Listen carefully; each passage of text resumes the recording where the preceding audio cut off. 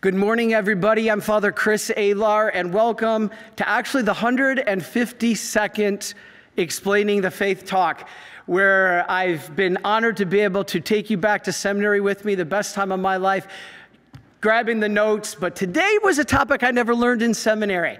So I got the assistance of our theologian, Chris Sparks, and I've done some research on, and what we're about to talk about today is so timely, so amazing.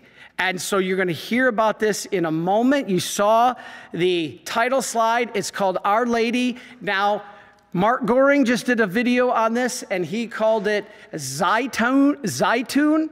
And I just heard last night that, and this means something because I didn't have any idea these two were doing it. And I really respect Mark Goring, and I really respect Jimmy Akin. And Jimmy Akin just did a talk on this yesterday, and he calls it Zeitoun. So please, whatever my pronunciation is, have mercy on me, because we'll go with Zeitoun, and kind of like iTunes. That's how you can remember, but this is much more important than iTunes. And so we're also going to make a couple comments about the Eucharistic proposed apparition of Mary on the Eucharist in California. And then a lot of you have been asking me, Father Chris, you mentioned a bunch of weeping statues and oozing oil. Where was that? What's the name of that? And I apologize. I mistakenly said the Philippines. I've been all over the world so many times. It was actually Samoa. And we're going to show a video of hundreds of statues, and every single one was pouring oil. Every single one. Never saw anything like it. I was there in May, but I've just never brought it forward. I just didn't feel it was necessary to bring forward, but now I feel the Holy Spirit saying, show this, because now is the time of Mary. And so we are getting ready, and we're going to explain all of this after we pray.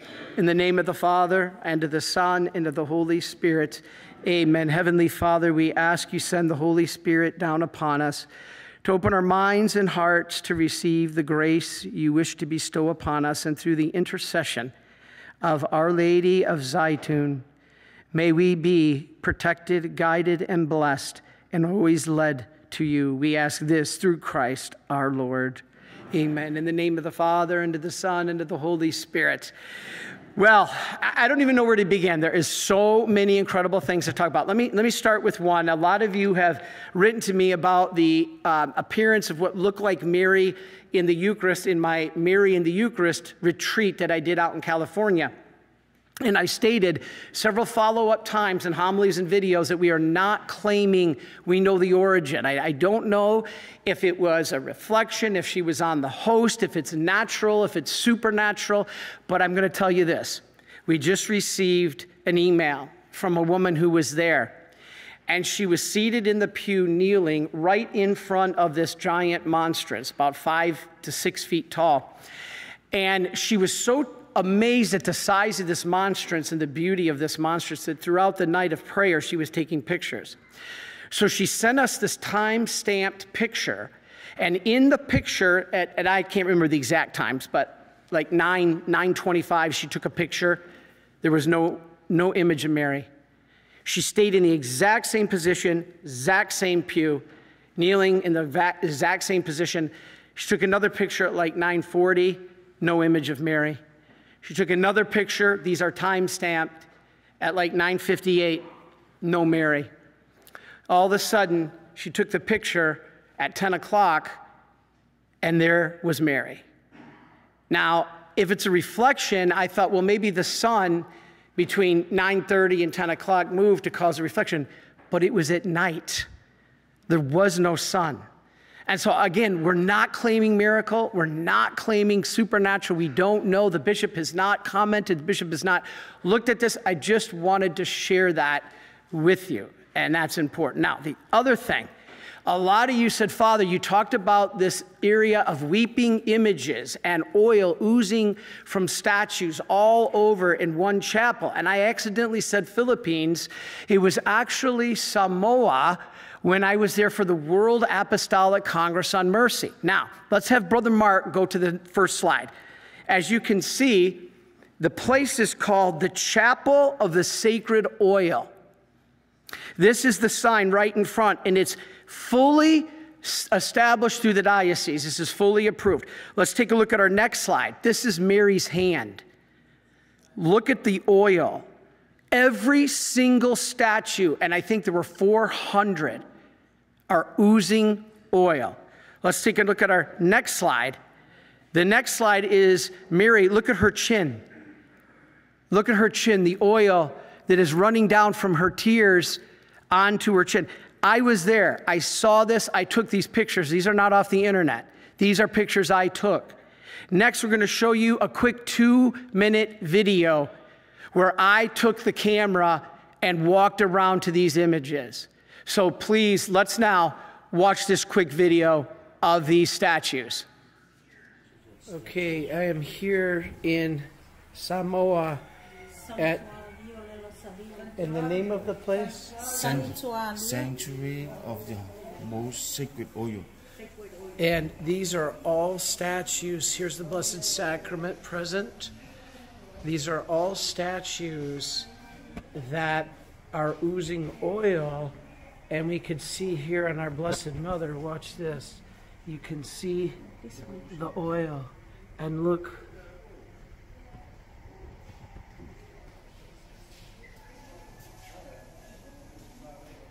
This is amazing. The Sacred Heart of Jesus here as well. And the Sacred Heart of Jesus. There's oil here, the hand. Look at that oil. Oh my. And here, oil. And look at the oil that has fallen. Can we bless this oil? Be blessed with this oil? Jesus wow. Here. This is amazing. And Jesus here. And the cross as well. And the cross. Jesus. The cross is oozing as well. Yes. These are all statues that are oozing oils. These are all oils that they're collecting, and we can be blessed with these oils. This is amazing. And the rosary as well. And this is the rosary in oil. The rosary oozed oil? Yes. The rosary oozed oil. And this one as well. These are amazing. And this is from our Blessed Mother's hands. This is, see the oil. See the oil on her hand. And this is the oil that is collected. I've never seen a place like this ever. Amazing. And here is the tabernacle. You can see the oil coming from the tabernacle, and it's collected here. Okay, so as you can see in that video, that was me talking. I was the one going around. I was in awe of seeing every one of these statues weeping, oozing oil, and there were hundreds of them. And so I'll keep this video up if you wish to share it. Amazing. Now, let's talk about Mary becoming even more present in today's world. Today, we are going to talk about Zeitoun, Our Lady of Zeitoun. Now, this is in Egypt. Now, you've heard me say that Einsiedeln, I believe, is the greatest awe-inspiring, and we're going there, if you were to join us on pilgrimage, 2 days after Divine Mercy Sunday. What a way to celebrate. We're going there. That is the most awe-inspiring of all apparitions I've ever seen or heard of, but it involved Christ and the heavenly court. Now, Mark Goring, who you all know, I think is a great priest, he said Zeitoun, though, is the most impressive appearance of Blessed Virgin Mary in the history of the church. Those are his words. And what we have with us in these pictures and what we're going to share with you on the internet or on the live stream is what happened. All right. First of all, In 1918, Abraham Khalil was a pious Orthodox Coptic. Now, Coptic is Christian, but there is Coptic Catholics, and then there's Coptic Orthodox. Okay, now, he was an Orthodox Coptic, and he owned some land in Zeitoun, and he was visited by the Blessed Virgin in a dream. Our Lady told him to build a Coptic church, okay, honoring her on this land. This is very rare. All right, promising she would bless it 50 years later. This was 1918. Now, the church was built, and Mary kept her promise. 50 years exactly later, Mary appeared, and she appeared over 90 times at St. Mary's Coptic Church from April 2nd, 1968 to May 1971. Now, those in person, you can see me. I'm going to talk about these apparitions in a minute, and then you online, I'll also show you. Now, let's go to our first slide. As you can see, there's the church on the left, and on the right is Mary on the dome of the church, like Notre Dame. Now, I've got to pray for Notre Dame. So Mary appeared there over 90 times, starting on April 2nd, 1968. Now, let's go to our next slide. This is the image that they saw, a luminous female figure atop the roof of St. Mary's Orthodox Church. This is a Coptic church in Zeitoun, a suburb of Cairo. At least 1 million Egyptians saw her, and many foreigners. Guess what? There were Muslims, Jews, Catholics, and Protestants. What is the world trying to do right now? Muslims and Jews, peace. We need peace. Catholics and Protestants, we need peace. So all of a sudden, Mary brings them all together here. Now, what's ironic is this was right after the Six-Day War, the war between Israel and Egypt. I'm going to get into this whole connection here. It's absolutely amazing. And when I started doing this talk, I had no idea Mark Goring and Jimmy Aiken were going to be talking on this. This is the Holy Spirit. Now, many Muslims, Catholics, Jews, Protestants, and even non-believers saw her. Then, in 2017, Pope Francis became only the second pope to visit Egypt after John Paul II.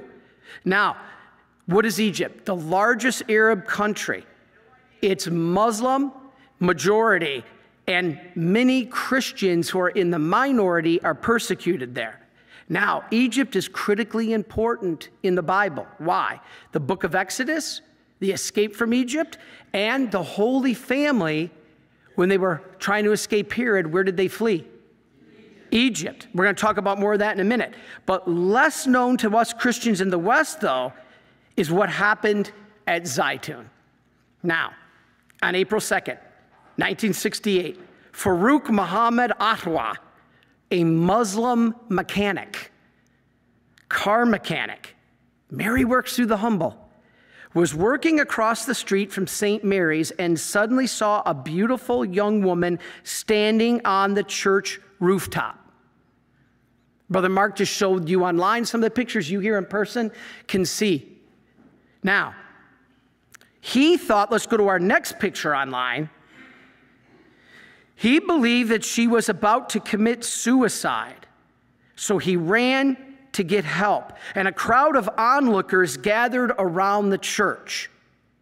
He thought this was a woman going to jump, that she was going to take her life. So many people saw her, but then she vanished. Now, the apparitions continued very frequently, most on feast days, some lasting several minutes, even up to a few hours. And they continued into 1971, and this is very critically important, why those dates matter. Now, we're going to show you one more video. This is the only other video. It's just over 2 minutes. And this video captures great the scene, and we actually have the video of what happened at Zeitoun. So let's watch this 2-minute video. Egypt, 1968.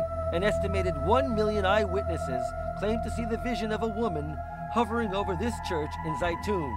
Two mechanics working at night thought they saw a nun preparing to commit suicide. They ran for a priest, who realized that what they were seeing may be more fantastic than they could have possibly imagined. The priest ran and came quickly, and of course, he realized what was going on. She was not standing on the roof, she was standing in the air. Carrie Mellick is a doctor living in Rockville, Maryland. He was in Egypt at the time and saw for himself what many believe was hovering above the church. I saw a light in the southwest dome. This light began to increase immensely, and suddenly I saw the Virgin Mary standing in front of the dome. These are actual photographs taken at Zeitoun.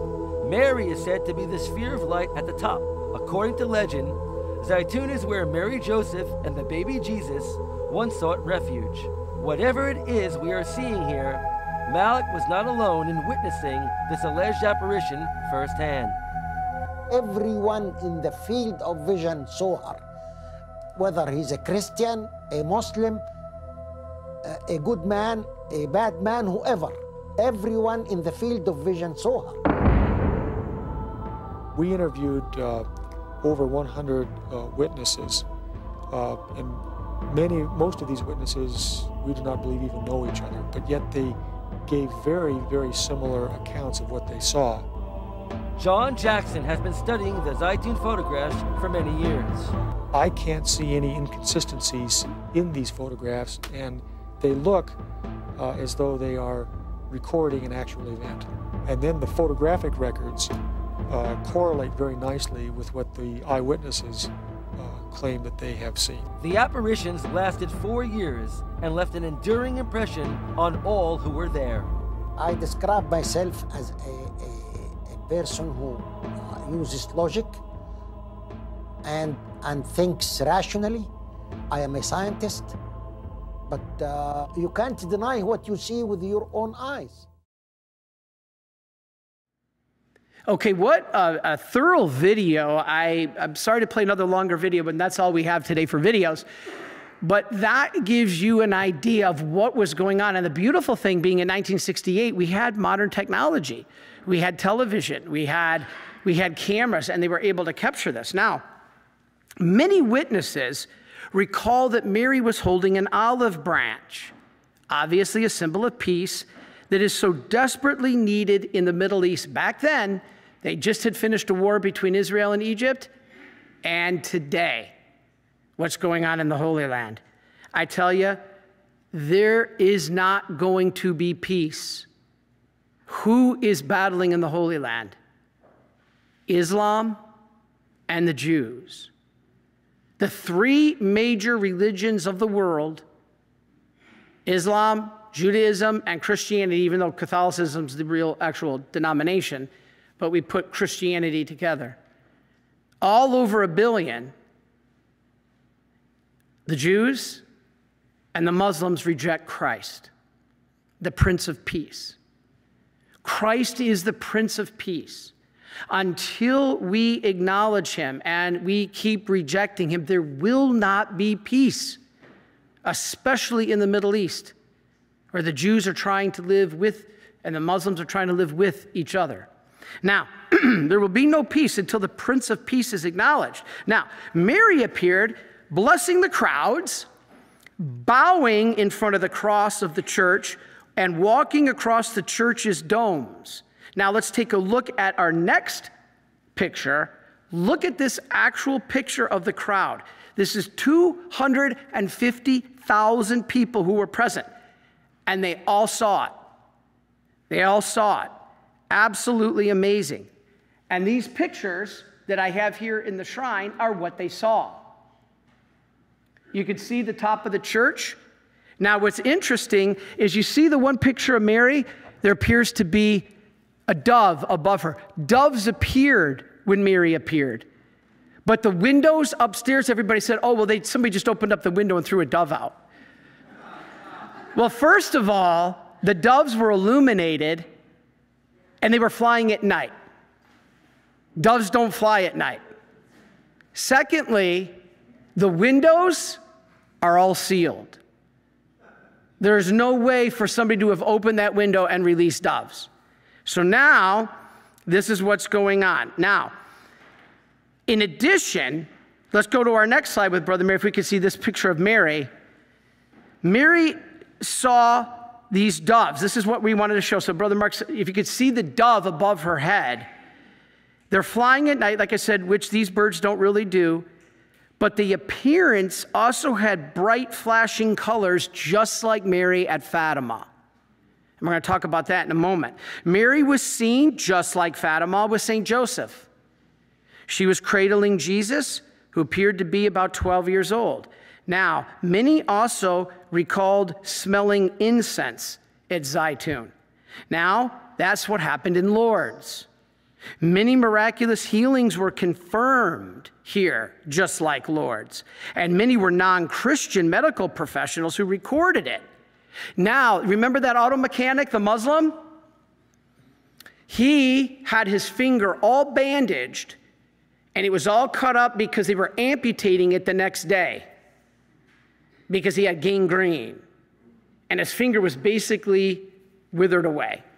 And what little bit was left of it, they were going to amputate the next day. It was that wrapped up finger.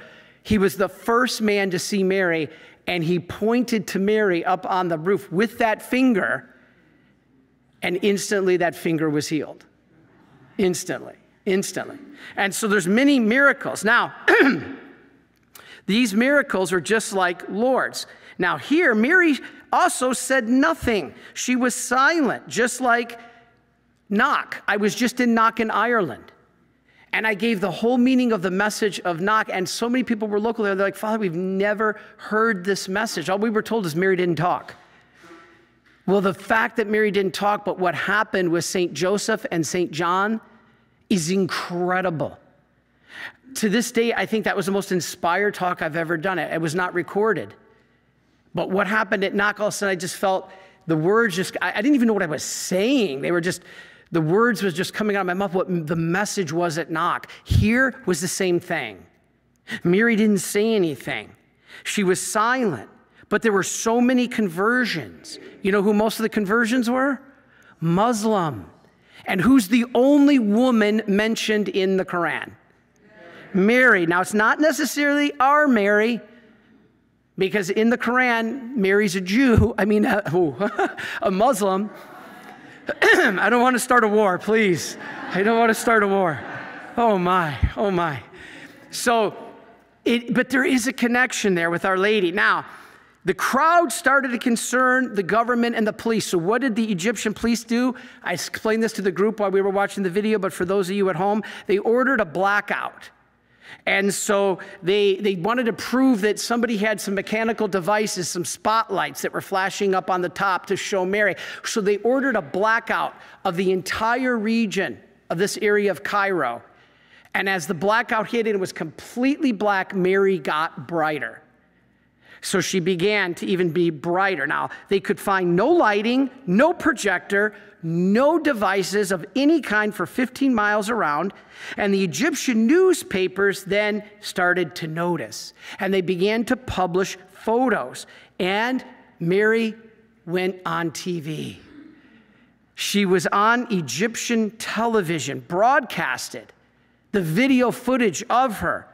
Now, in America, it really wasn't. Let me show you one article. This is all I could find. This is the Sunday World Herald. And this is in Omaha, Nebraska, one of the best dioceses in the entire United States of America.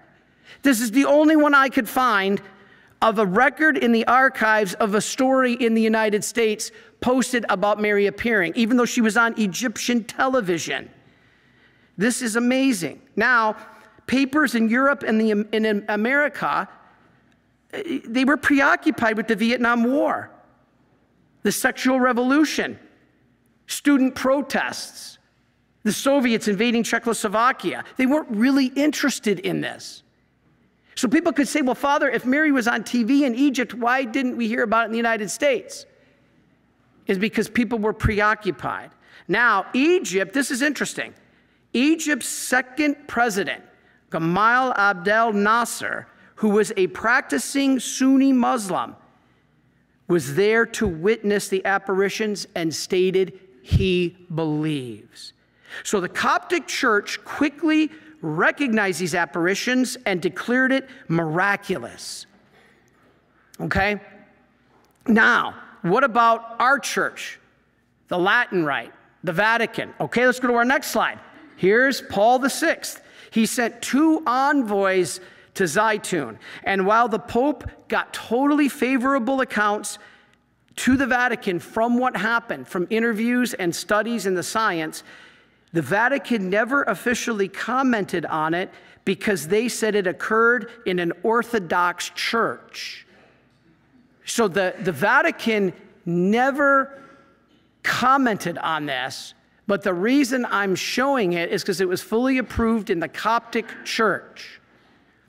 And so this is the only apparition I'm going outside, but I believe the Vatican was amazed by it. They fully supported it. Now, many Egyptian Copts, both Orthodox and Catholics, found this very moving. All right, now, thousands of people from different denominations, religions came. Egyptians, foreigners, clergy, scientists, different classes, rich, poor, they all saw it. Everyone was stunned, and no one could find a scientific explanation. Nobody. It came at a time, as I said, when the Middle East was in turmoil, usually always is, but especially at that time and especially today. But it gave hope in this time of darkness. You know what I believe that shutting off the whole lights? I believe that this is a precursor to the 3 days of darkness. And I'm going to be talking about that in my homily at 2 o'clock. At 2 o'clock. So I really believe, and who was the light in the darkness? Mary. So these extraordinary apparitions of Mary are significant for everybody. Those who saw it, it reminded us of Mary in the book of Revelation. Silence, reverence, and faith. And this went on for 3 years, and guess what? They never caught a hoaxer. No equipment was ever found. No hoax was ever discovered. Nothing. Now, there's a good article by John Berger that is online that I wanted to talk about. It's called Blood and Water, Unite Catholics and Coptics. Listen to this. This is interesting. Now, the Coptic Christians are the spiritual children of those of us in the church. They separated. Everybody thinks there were 2 great separations, right? When was the Protestant Reformation? 1519, okay? When was the first great schism?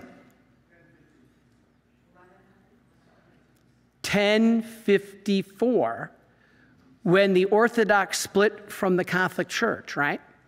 They are no longer under the papacy, although we believe in their sacraments. We believe they have apostolic succession. You ever seen an Orthodox liturgy, an Eastern Orthodox liturgy? Beautiful.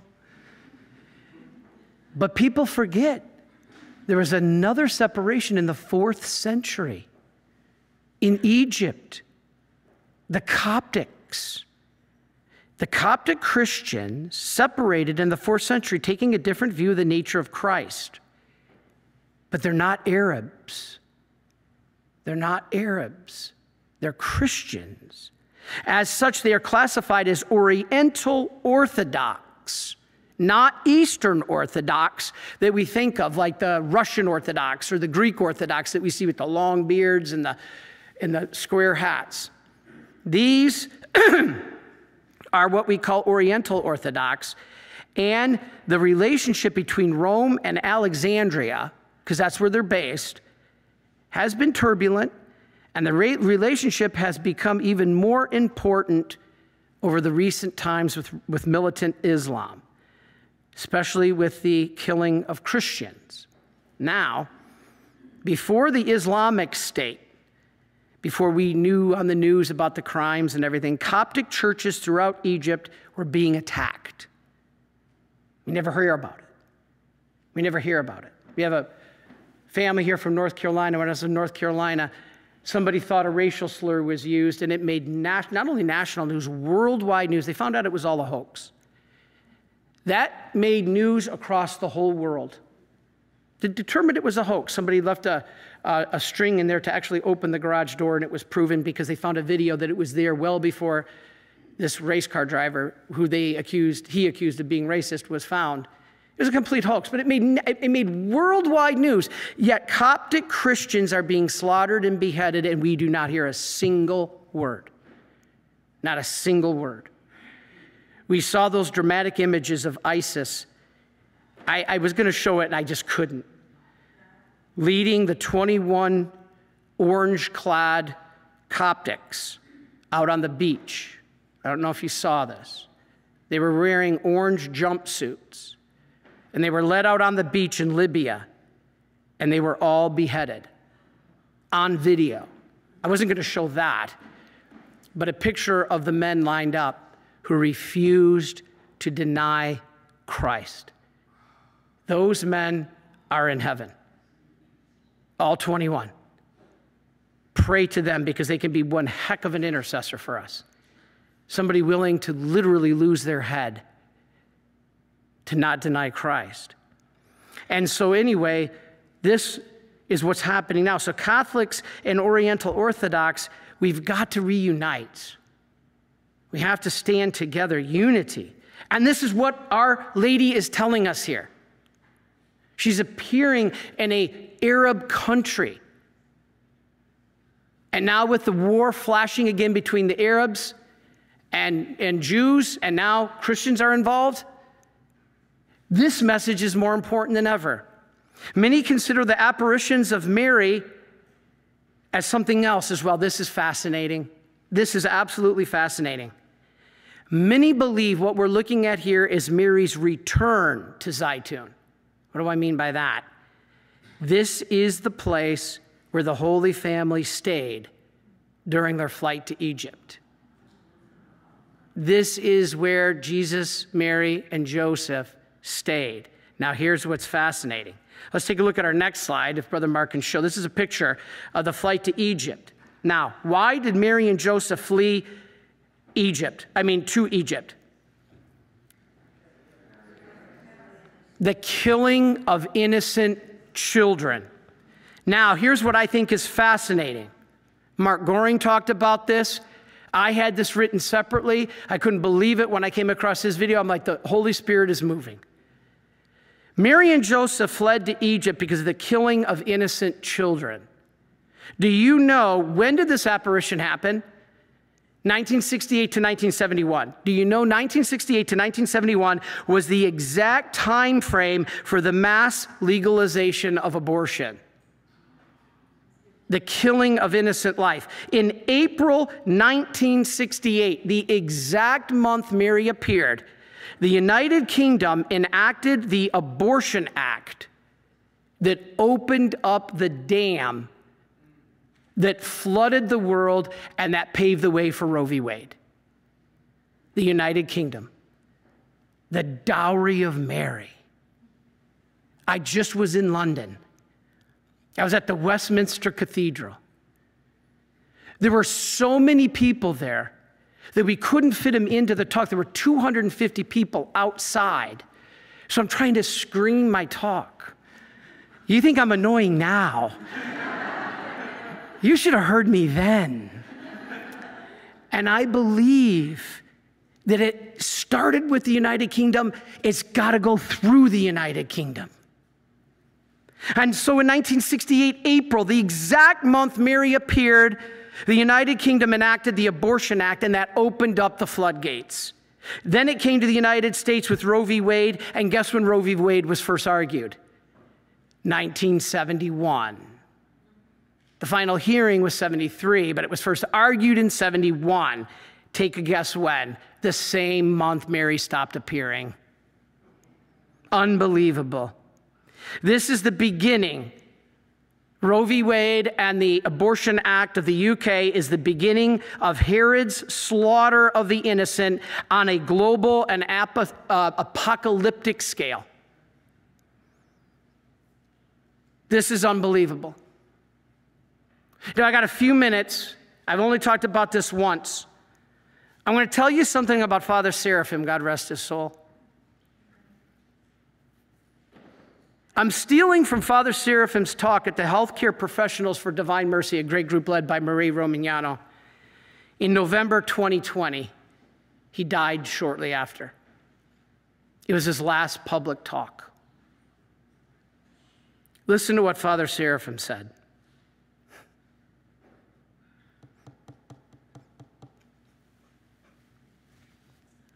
The devil hates God's mercy more than anything because mercy is behind the creation of man. In his pride, the devil can't stand the very inception of human life, the fruit of mercy.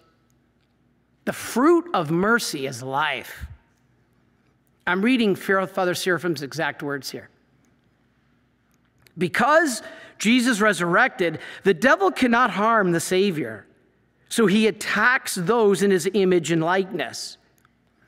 The main way he does this is to get us to take life and end it. Suicide, euthanasia, and especially abortion. St. Faustina, Diary 1276. Listen to this. This is Faustina talking. At 8 o'clock, I was seized with such violent pains that I had to go to bed at once. I was convulsed with pain for 3 hours, that is until 11 o'clock at night. At times, the pains caused me to lose consciousness.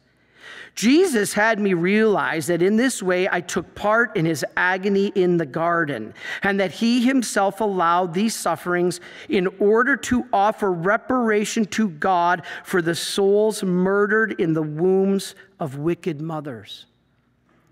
These are the words of St. Faustina. No medicine can lessen these sufferings, and I don't know whether I'll ever again suffer in this way. I leave that to God. What it pleases God to send, I will accept with submission and love. If only I could save even one soul from murder by means of these sufferings. One of the most powerful paragraphs in the diary. Now, where am I going with this? I shouldn't say where am I going with it. Where did Seraphim go with it? Connected with this reading was diary number 39. Here's diary 39. On one day, Jesus told me that he would cause a chastisement to fall upon the most beautiful city in our country. What country? Poland. This chastisement would be that which God had punished Sodom and Gomorrah. I saw the great wrath of God, and a shudder pierced my heart. I prayed in silence. So these are the words of St. Faustina. After a moment, Jesus said to me, "My child, unite yourself closely to me during the sacrifice and offer my blood." What sacrifice? The Mass. "And offer my blood in my wounds to my Father in expiation for the sins of that city. Repeat this without interruption throughout the entire Holy Mass. Do this for 7 days." Faustina then said, "When I saw the kindness of Jesus, I began to beg his blessing. Immediately Jesus said, 'For your sake, I bless the entire country.'" Did you hear that? For the sake of one person, he blessed the entire nation. Who here will be willing to do this to bless the United States? Or if you're listening from the Philippines, or South Africa, or Ireland, or England, or Australia, or Canada, are you willing to do this? "For your sake, I bless the entire country." And he made a big sign of the cross over our country. Now, here's what Seraphim said. This is fascinating. With regard to this incident, Sister Faustina's confessor, Blessed Michael Sopochko, gave sworn testimony during her beatification process. We have this in writing. She wrote in her diary that Jesus himself was about to destroy one of the most beautiful cities in our country, like Sodom and Gomorrah on account of the crimes committed there. We just read it. Okay? You heard it, right? Having read these things in her diary, which is what I just read you, I asked her what this prophecy meant. This is Sopochko talking, her confessor. She answered, confirming the things she wrote and responding on account of what sins God would inflict these punishments. She replied, and this is a quote. This is not in the diary. This is what Blessed Michael Sopochko wrote in his writings, quoting Sister St. Faustina. She replied, it is on account of the massacre of infants not yet born, the most grievous crime of all. Now, what city, he asked her, was Jesus talking about? She answered, Warsaw. Now, why, he asked her? Because Warsaw was the most prominent center for providing abortions in all of Europe. And guess what? Did you remember reading when she got those pains? At 8 o'clock, I was seized with violent pains that I had to go to bed. I was convulsed with pain for 3 hours until 11 o'clock at night. That's in the diary. Here's what she told Sopochko. She had the pains between 8 p.m. and 11 p.m. Do you know that that's when they did the abortions at the clinic in Warsaw? Between 8 and 11 p.m. Unbelievable. Now, I want to finish with this. I got 3 minutes. This is one of the most incredible things I ever heard Father Seraphim say. The Chaplet of Divine Mercy was given as a prayer to end abortion. How do we know this? Paragraph 474 of the diary. Paragraph 474. Here's what Jesus said. No, I'm sorry, Faustina. In the evening, when I was in my cell, I saw an angel, the executor of divine wrath. From a cloud, bolts of thunder and flashes of lightning were springing into his hands. Now, this isn't my Joyful Saturday writings. This is St. Faustina in the diary. Lightning was springing from his hands, and from his hand there were going forth, and only then were they striking the earth, or going to strike the earth. When I saw this sign of divine wrath, which was about to strike the earth, and in particular a certain place, Warsaw, I began to implore the angel to hold off for a few moments, and the world would do penance. So here it is. St. Faustina sees this wrath coming, and she begs God. I implored him, the angel, to hold off for a few minutes so the world could do penance. But my plea was a mere nothing in the face of divine anger. Just then, I saw the Most Holy Trinity. I'm reading from paragraph 474 in the diary of St. Faustina. Just then, I saw the Most Holy Trinity. At that very moment, I felt in my soul the power of Jesus' grace which dwells in my soul. When I became conscious of this grace, I was instantly snatched up before the throne of God. I found myself pleading with God for the world with words that I heard interiorly. As I was praying in this manner, I saw the angel's helplessness. Now, what is the angel striking? Warsaw. What did St. Faustina say was the sin of Warsaw? Abortion. Now, St. Faustina says, I heard these words interiorly. And when she prayed these words, I saw the angel helpless. He could not carry out the punishment which was rightly due for those sins. Never before had I prayed with such inner power as I did then. Guess what the next paragraph, 475, gives? The words of the Divine Mercy chaplet. Then go to the next paragraph, 476. The next morning when I entered the chapel, I heard these words interiorly.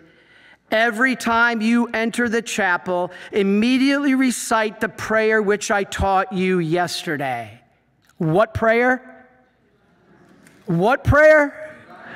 Divine Mercy Chaplet. These words were the chaplet of divine mercy. And in light of the testimony of St. Faustina's confessor, Michael Sapochko, it would seem that this prayer, the chaplet of divine mercy, this is the words of Father Seraphim, was revealed particularly to counteract the scourge that we are owed for the crime of abortion. I've always asked the Lord why he has not crushed us yet.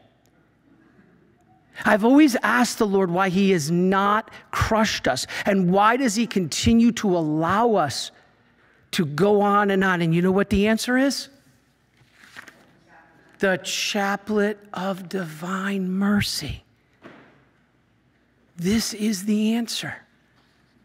This is the message. Now stay with us because I'm overdue here. I'm going to go, Brother Mark is going to power down for you at home. Brother Mark is going to power down this recording of this talk. I'm going to go vest. We're going to come up. We're going to clear everything away. We're going to expose the Blessed Sacrament. And we're going to begin the first Saturday devotions. And I'm going to explain to you how that all connects. Because right now, it's all together. We are in the middle of a critical time. Today is a first Saturday, and we're also in the octave of All Saints' Day. And on the retreat group, I will explain to you later today the significance of the octave of All Saints' Day. These 8 days, go to the cemetery. We're going to talk about that more. But God bless all of you and recognize the power of the Divine Mercy Chaplet.